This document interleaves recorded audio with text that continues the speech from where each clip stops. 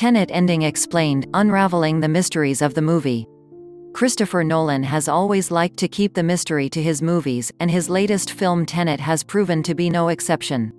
Tenet is a mind-bender and mind-boggling film. So have you watched Tenet?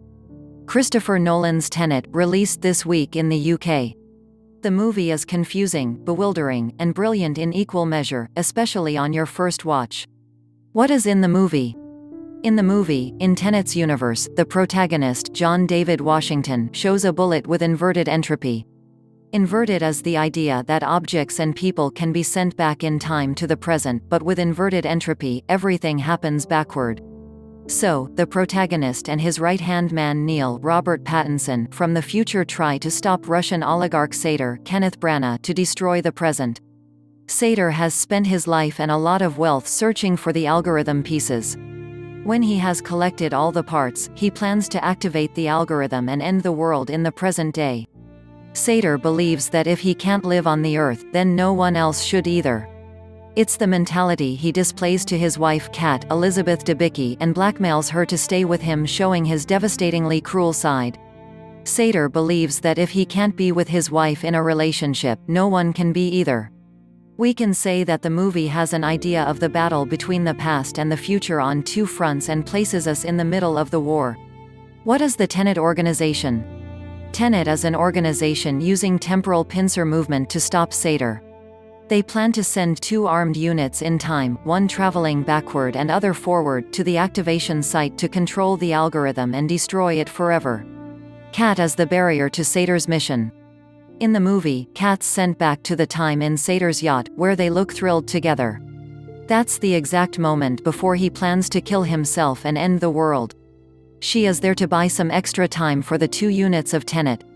Eventually, Kat kills Satyr before he accomplishes his mission, and the protagonist manages to grab the algorithm and destroy it. Finally, the protagonist kills Priya to protect Kat and the Tenet organization. Priya is the wealthy arms dealer and the woman who first told the protagonist about Satyr, and a vital movie player. In the film's final scene, Priya tries to kill Kat to tie up loose ends from the mission. The protagonist stops Priya and shoots her dead before her men can aim at Kat. The protagonist doesn't want Kat to die, but he also doesn't want someone like Priya to live, who knows a little too much about Tenet.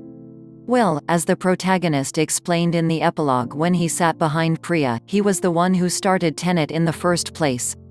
He inverted himself in the future, set up the whole mission, then recruited Neil and armed him with the information he needed to help. It appears he even recruited himself in the mission. Neil sadly explains to the protagonist that this was his last mission in Tenet's journey, but it was just the protagonist's start. The protagonist believed that in the future, at some point, he would find the Tenet organization, then would send himself back in time to carry out the missions. It feels like a puzzle piece has been placed that will allow us to see the full picture. In this way, it more closely resembles Memento's ending, or it might just be the beginning.